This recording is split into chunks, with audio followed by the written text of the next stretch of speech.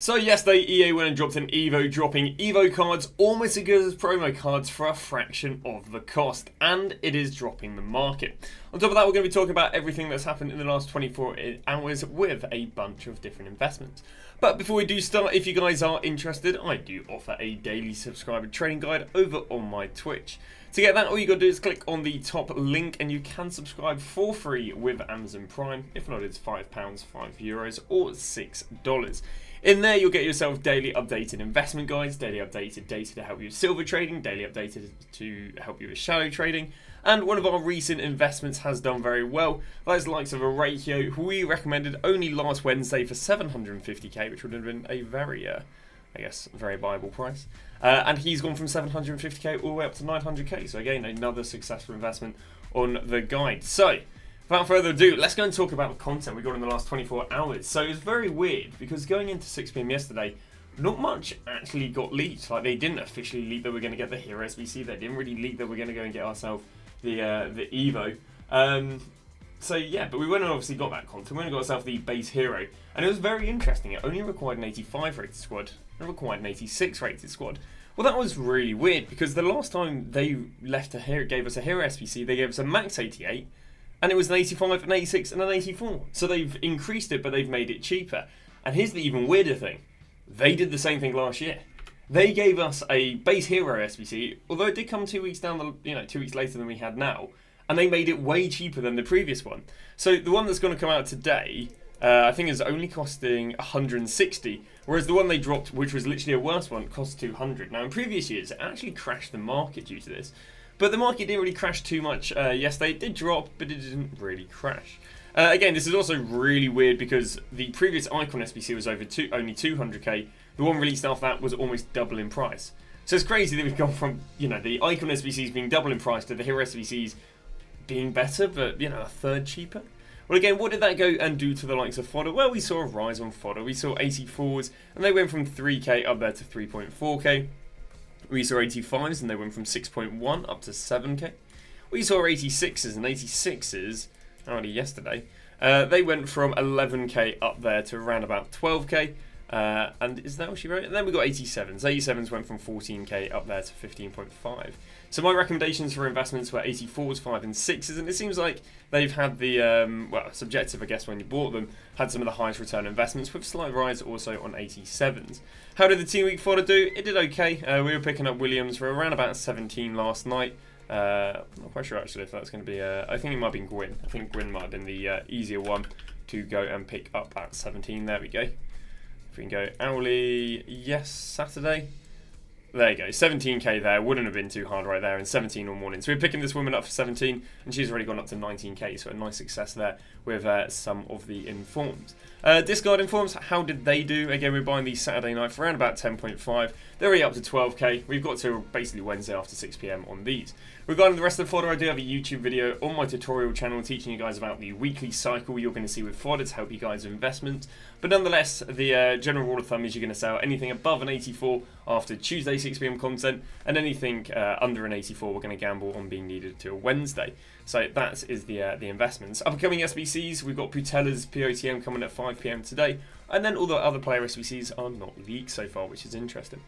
Now, before I talk about the negative market impact of how the market reacted with the Hero SBC, we'll talk a little bit about the Evo, because it's actually quite interesting. Now, this Evo is semi-comparable to, if you guys remember, the Marcus Llorente Evo we got last year, where you basically Evo'd this car and it got into a Centurions one. Again, I don't think it's showing us Evos from last year, but if you guys played FIFA last year, you'll be very familiar with the Marcus Llorente Evo. And what that Evo actually did is it crashed the market. And the reason it crashed the market is because it was a 150k Evo, but it basically created Evos way, like ability-wise, in excess of what they would have been if they were a promo card. What I mean by that is they gave Llorente such a big upgrade. If he was a promo card, that would have been 500k, but it was only 150k Evo. And funny enough, we kind of actually saw this happen with yesterday's Evo. Now, we didn't see the market crash as much, but what we saw is we saw kind of like Evo cards outperforming, or Evo cards being really good value for money in comparison to if they're on the market. And the reason we can kind of prove this is quite a lot of the cards actually end up having better cards than, very similar cards to previous promo cards, but are only a portion of the price. For example, Rafinha is coming in only here at 100k. Now, I do think his inform card is better. I'm not one of these people who drops the most brain dead comparisons going. But, you know, on the card, you are getting... the only difference between it is you're getting 2 less pace, 2 less dribbling, but you're getting 3 more shooting, 3 more physicality. I will say, though, this card can obviously be given a Power Shot Plus in the Power Shot Evo, whereas this one gets Press Proven. Press Proven I actually have on my, if I'm not wrong, my Smollett, who I have as my winger. So Press Proven is actually really, really nice for an attacker because, obviously, you know, helps them shield the ball a bit more, and, you know, especially when you're backed up against centre-backs, full-backs and whatever. It's actually quite nice that you go and use when you're holding, I believe it's LB, RB, something like that. Other cards that are quite comparable to other promo cards, Loftus Cheek. Obviously, this card does not go and get upgraded, but I'd say it's a better card than the likes of this card right here. Now, again, Press Proven on the midfield is definitely not too bad to have, especially if they're a little bit slow on the turn, you know, more likely to get intercepted. But he's coming in with more pace, more shooting, more passing, same dribbling. He does have lower defending and lower physicality, but again, this card is coming in at half the price that one is. I don't think this Loftus Cheek can even get upgraded this week, or I don't think he's even favourable to get upgraded. So again, a really nice value for money card compared to the promo. And Cuckoo obviously doesn't have a promo card, but not too bad. The only problem for him is we do have the Routier Evo for Bellingham, which gives it a very comparable card. But yeah, not a bad card there on in Cuckoo. We then move to Hakimi, receiving no pace upgrade, but again, upgrades absolutely everywhere. Press Proven on a fullback. Unless you're going to be very offensive with the cards, which you probably could be with 85 dribbling and 83 pace. I don't think Press Proven is the best defensive playstyle, but yeah, offensively it's not too bad. But yeah, I mean, even Llorente right there, you know, we can compare this to this card right here. Obviously, he's got 2 more pace there, but here he's got a playstyle. He doesn't have any playstyle plus there. You know, he's got himself 1 more shooting, 4 more passing, 1 less dribbling. He's got 2 less, 1 more dribbling, 2 less defending, and 3 less physical. So, again, for a card that's almost a third of the price of this one, you can see why the market was dropping yesterday, because it's just creating good value for money Evos, despite being a 100k Evo. And I think that kind of wraps up a lot of the comparisons. I mean, Camavinga ends up with a very nice card. It'd be hard to believe that, I mean, this would literally end up being like a second inform Camavinga, if not even a third inform. So, it'd be very hard to believe a promo Camavinga would be any cheaper than 100k. So, once again, creating some nice cards. And Press Proven, I do think, is pretty nice on the CDMs. Is that all we have for the comparisons? Yeah. So now I'm just going to talk a little bit about how did the market react, because obviously you've got Hero SBC, and people have, you know, sold stuff to go and do the Hero SBC. People are replacing players in their team because of the Hero SBC. And then we've got this Evo, which again is creating good value for money promo cards, which as a result, you know, someone might be like, oh, why would I want to go and keep a Rush Zaemri when I can go and get a Camavinga? So let's have a little look how the market reacted. Now, I do think it's actually really good to go and invest in this sort of market drop, because we're kind of back to seeing the cycle we saw last year. The cycle we saw last year was cards would be the cheapest on the Sunday after the Hero/Icon pack and weekend league sell-off, and then the market would be slowly progressive from the Sunday all the way through to the Thursday evening, Friday. So I do think this is the low point in the market, and I do think it is now going to rebound for cards that impact till Wednesday afternoon, cards that are out of packs till Thursday evening, cards that are in packs will basically peak Wednesday afternoon, then they'll go down Thursday morning with div rivals, and then they'll go and peak Thursday evening/Friday midday. So some of the cards I did recommend as the best investments are cards that, you know, have been very progressive in the last like 3-4 days. So for example, Bastoni is a really nice example of this. Bastoni went from about 330 up to almost 400k. So I thought, you know what, this is a nicely in-demand card. We look yesterday. Again, we know he went up to 390. Even yesterday went up to 395. So we recommended buying this guy. I think it was around about 370k.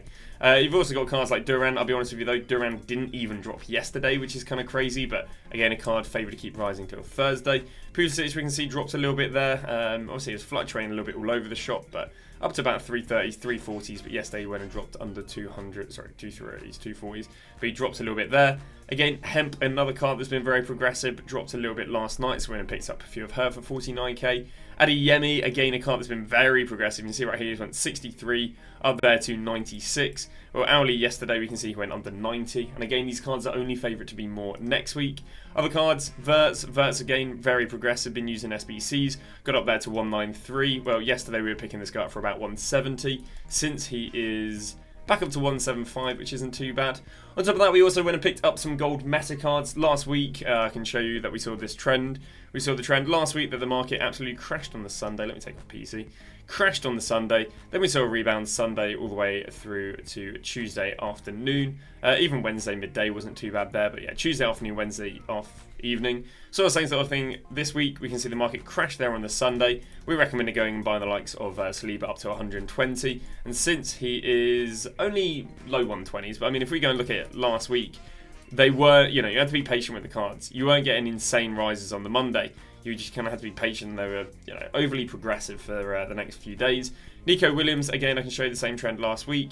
We can see Sunday went down from 35 down to 26 and progressively rebounded to 37. Yesterday went down to 19, so we recommended buying at 19.5. Today he has already rebounded up to 22k, which is nice.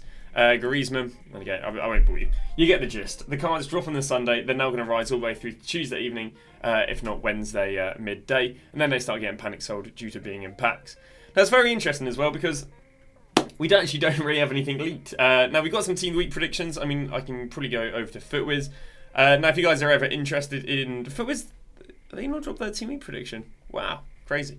Well, I can give you a few, I guess, Team of the Week players I expect to go and be in the Team of the Week. And, again, you can pick some of these up as investments. We've got the likes of Coman. Coman got himself 1 goal, 1 assist, so not too bad. The only problem is I think I only recommended him really as a buy up to 3.1. Still buyable on PC, but, snipe some bids on console. Another card who is, favoured to go and get a Team of the Week is Gokeres, although I can never spell Gokeres, so you're just going to have to pretend that Gokeres is on your screen. Gokeres, again, at 3.2 or 3k is not a bad investment, as he's SBC fodder, but actually an interesting thing about Gokeres is, I'm not going to be able to find any of them, am I? There we go. Sometimes with the minor league players, if they are hyper demanded, you can actually see link investments do well. Again, I consistently have people going, oh, should I go and buy, Van Dijk to go and link up Rush, Salah and stuff like that, and I go, you don't link invest promo cards. That link invest in promo cards just doesn't work. Link invest in Team of the Week just doesn't work. The only players that work as link investments are SBC players, objective players on the rare occasion they're demanded, and off-league, well-demanded players. Well, Gokeres is one of these rare times when actually you can link a promo card because there's so much hype around this Gokeres card that he could actually do potentially quite well. Yeah, not the worst price to go and buy him as fodder comes. So yeah, the likes of Goncalo, I don't mind buying him. I think it's up to 12k, so again, the problem is he is a bit inflated already. But up to 12k wouldn't be too bad because people might want to go and try that Gokeres in their team. And I think apart from that, there was a left back from Genoa, who's an 80 rated non-rare who could do quite well. But yeah, apart from that, I don't think there's anything too insane. I did see some shouts, and I still need to research this a bit more, that Lawrence might make the Team of the Week. Definitely wouldn't be a bad card out of packs. I also saw shouts of Una Battaglia potentially going out of packs. Once again, wouldn't be a bad card to go and buy out of packs. I do need to do a little bit more research on them nonetheless. But I think that's going to go and wrap it up. As I say, we think the market will now go and rise going into Thursday afternoon. So I'm going to be more than happy to do loads and loads of icon trading between now and Thursday, because when you're trading with big cards like icons, heroes, or whatever, in a progressive market, which is a market that's rising each day, it's really, really nice. Been trading in a regressive market, which is kind of Friday to Sunday, not so nice. So yeah, it can be very, very nice. Going to be trading with icons, yeah, all week basically. But today's tutorial video, apparently there is a bug with this objective. So what I'm going to do is I'm going to go and see if I can work out the bug with this objective. Apparently you don't actually have to go and play the games, and all you got to do is jump in the game and then back out, which allows you to go and farm loads of packs. So yeah, what I'm going to do is I'm going to go and research that, and you potentially have a tutorial to go and get yourself all of these packs in probably about 10 minutes. So thank you very much for watching, and again, that's on the tutorial channel, second link in the description. Thanks for watching. See you guys tomorrow with a brand new video.